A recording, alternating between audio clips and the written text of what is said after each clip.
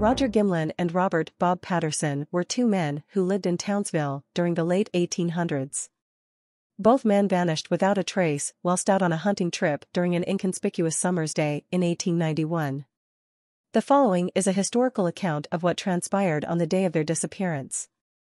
They foraged around, some 50 yards or so below their watch on the granite bluff. A mob, a dozen in number. Occasionally one would cease its grazing and stand upright for a moment, scanning the environment for any sign of danger. The hunters were strategically positioned so as to be upwind of the animals. There was little chance of them being detected.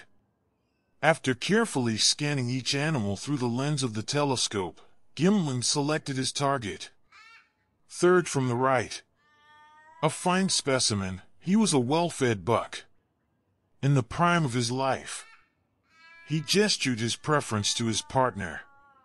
He carefully removed the boot from his left foot and positioned it on the rock in front of him. He then retrieved his rifle. It was a Henry, its fine American walnut stock looking somewhat glazed against the morning light.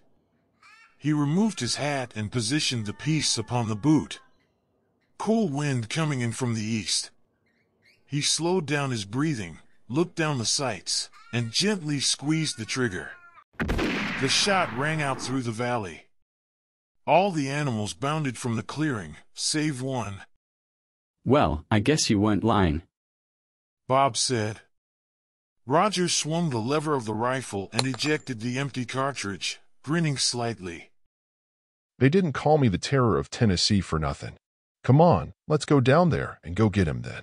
Upon inspecting the kill, Patterson whistled loudly. "Well, I've got to say it to you, mate. I thought you had Buckley's chance of hitting that boomer. Well, call me Mavis. Straight through the bloody head. Old boy here was dead before he could figure out which Jill to root tonight." Gimlin turned and smirked at Patterson. Well, I suppose there's not a great deal else for a buck like him to consider out here. Truth be told, I was aiming for the neck. It's a bit sloppy. Oh well, I suppose we can be our own harshest judges at times. Patterson kicked at the recently departed kangaroo's great muscled legs. "You said it, mate." I never doubt the weapon, though. It's seen me through essentially every predicament a man can lend his imaginings to. Yankees, Indians, game, you name it. Old Lizzie has likely put it in the ground. "Lizzie, why'd you take to naming your gun after a Sheila?" Because she's been more true to me than any woman ever has. I'll tell you that much. During the war, our regiment was tasked with defending this rise outside of Chattanooga. I was the top rifle of the unit, so they bestowed upon me this self-same weapon. I sent wave after wave of Yankee bastards tumbling back over the hill. It got so bad that eventually Grant himself was forced to redirect artillery fire to blast us out. They took it eventually, but we made them bleed for every yard of ground. Bob continued to toy with the dead animal. "Is that why you came out here, mate, to get away from your past?" Roger turned and spat in the grass. Somewhat. They'd be liable to hang me in the north for some of the things I'd done. Shit. I even heard rumors of bounty hunters on my heels like the very hounds of hell. Besides, the place is soft as a sow's belly now. Damn bleeding hearts. Bob had begun to withdraw a length of rope from his rucksack. "Well, I could never quite wrap my noggin around that. A country at war with itself. I couldn't think of something like that happening here." Well, you never know. The good old US of A went to war over tea once. You're never liable to know what'll tip good people over the edge. Bob nodded in silent agreement, and both men began preparing the carcass for transportation back to camp. The men trudged up the hill, carrying the kangaroo between them on a length of ironbark. Its hands and feet tied at the top of the timber. They approached the makeshift corral where the horses were tied. Groaning, they lowered the branch and stood clutching at their backs. I'm too old for this shit. You'll be right, Chief. Just need to get some tea into you. I'll put the kettle on for a final cuppa before we set out. I shall not decline such an offer. As Bob set about fixing the tea, a peculiar noise pierced the otherwise silent air. It sounded somewhat like wonk. Wonk. Wonk. Distant, but close enough to cause concern. The horses murmured slightly and moved about. It was unlike anything either man had heard before, and its sudden appearance was met with likewise confusion. What do you suppose that was? Christ, I wouldn't be able to tell you, mate. I've never heard of such a noise in all my life. Gimlin paused for a moment and thought. It must have been that gunshot. A bat in China could have heard that. My reckoning is that noise was created by a bull roarer, an instrument of sorts, devised by the savages to make their enemies soil their breeches. Some men I rode with back in Nebraska said the Plains Indians used them prolifically.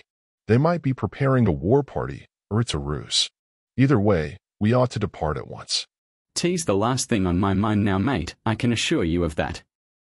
Before long, the only trace of their existence on that field were smoking embers from the fire as they saddled up and rode out for Townsville at a canter through the twisted and anguished trees.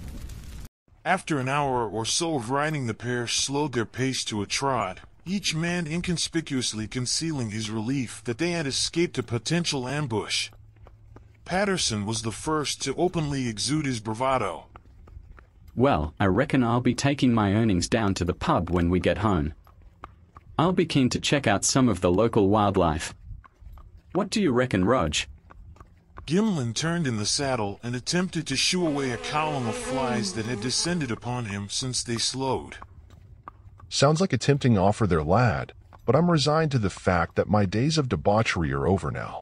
I'll most probably return to my readings. Patterson scoffed. Sounds like a highly entertaining evening.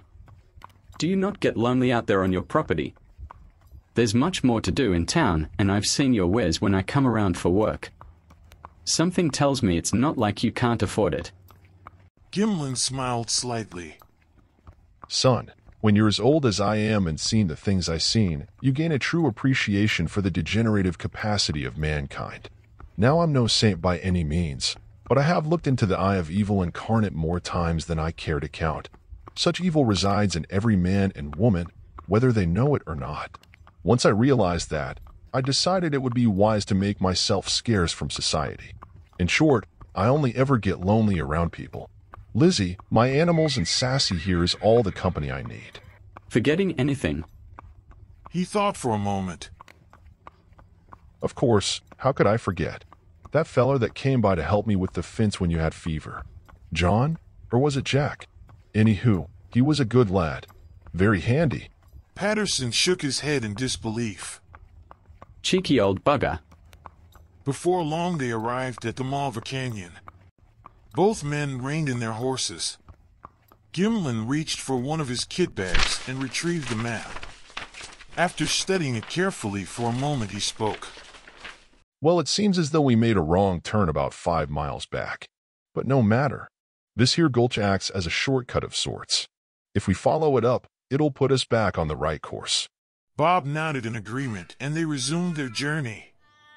The horses made their way up the creek bed as delicately as if they were walking on eggshells. Acacia and eucalypt lining the walls of the canyon. The stones upon which they trod were round and smooth, as if they had been polished by a mason. Suddenly, Patterson raised a hand and brought the procession to a halt. He pointed out with his left hand. Crikey, what do you suppose that is? Gimlin reviewed the images painted on the canyon wall.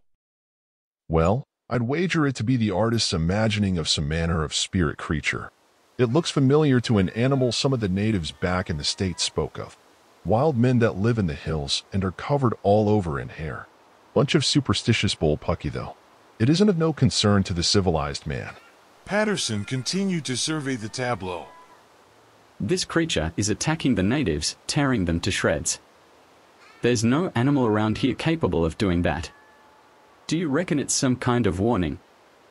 Well, like I told you, it's based on myth. Just savage storytelling and other nonsense. Perhaps the tale was inspired by an ornery uncle that forgot to shave. Anyhow, daylight's burning, lad. We need to keep on. You lead on, mate. I'll just be a tick. Suit yourself. It's all nonsense, though. He turned and continued up the creek. Patterson surveyed the painting for a few moments more. He turned around and looked behind him and then continued on to catch up with Gimlin. It was mid-afternoon. The ghostly shadows cast by the trees were beginning to envelop the travelers. A low, droning wonk, wonk, wonk made its way down the length of the canyon. Jesus, that came from behind us, Rog. I thought we had outfoxed them. Must be a different group. They most likely saw us come down into the gulch from the canyon wall.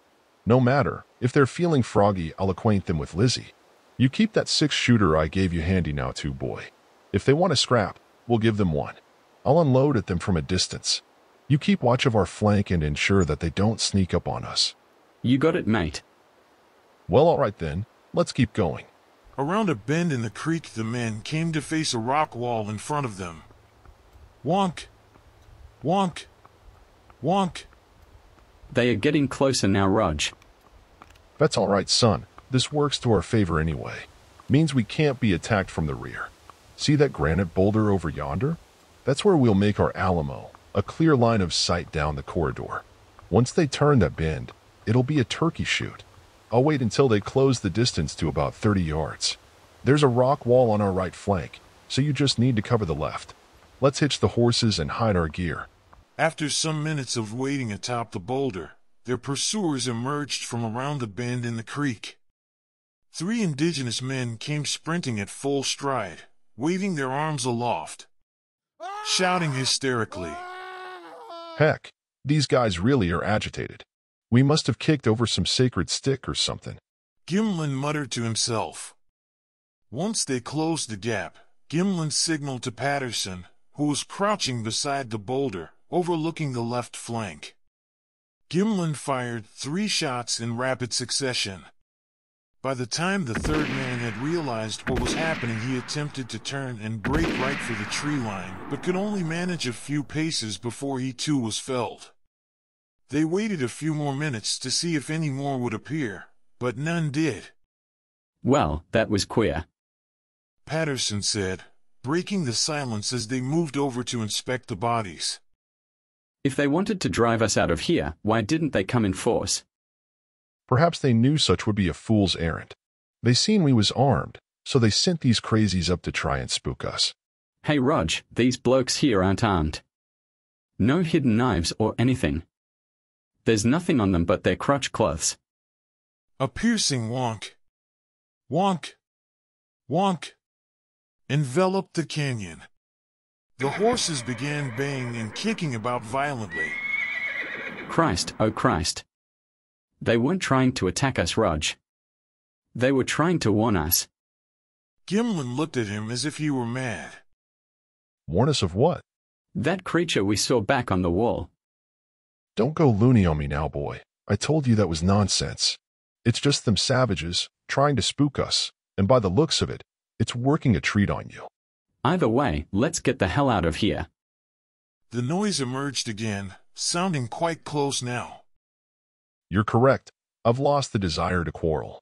Besides, we've wasted enough time here. Ready our gear and the horses. I'll keep watch from this position.